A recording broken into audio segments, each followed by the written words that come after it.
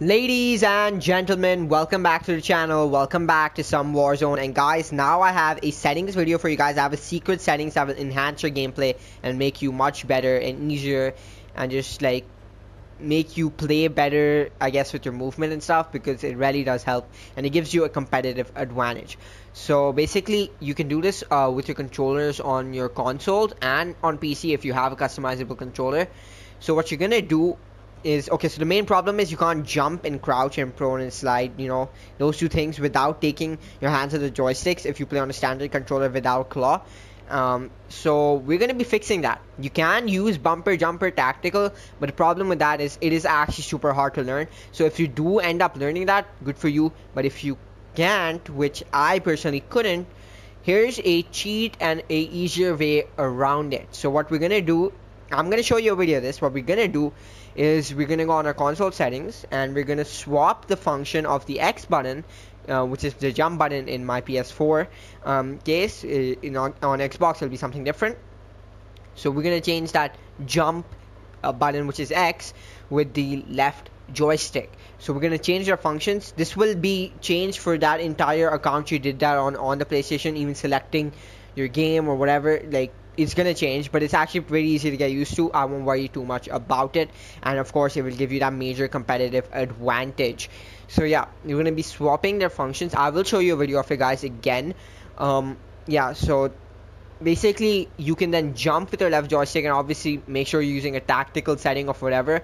That way you can also crouch, prone and slide with your right joystick, which allows you to have ultra speed, like better speed than anyone who's not doing that. Yeah, so that's I'm going to show you in the video, and then after that I'll scroll through my normal settings just so you guys have an idea of what I play on. Yeah, so that's gonna be the video. If you guys do find this setting helpful, which I'm about to show right now, make sure you guys smash the like button, and if you are new, subscribe, because I will be making a lot more Warzone videos like this one, and hopefully you'll find them just as helpful. Yeah, so yeah, let's get into the video. Okay guys, I'm on my mobile device now, and I'm going to show you basically the monitor and what I'm doing. So on the PS4 at least, you go to your settings, as you guys can see over here, and you go to your accessibility. Then you can see over here you're going to have button assignments. Obviously you want to enable custom button assignments.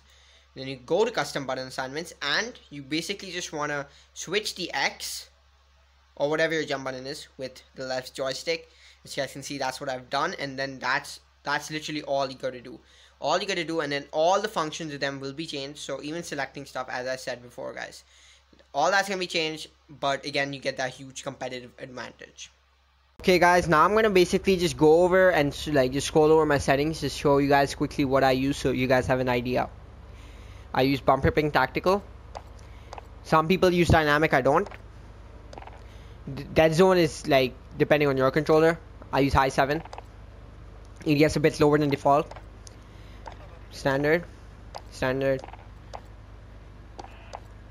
Contextual tab, the best.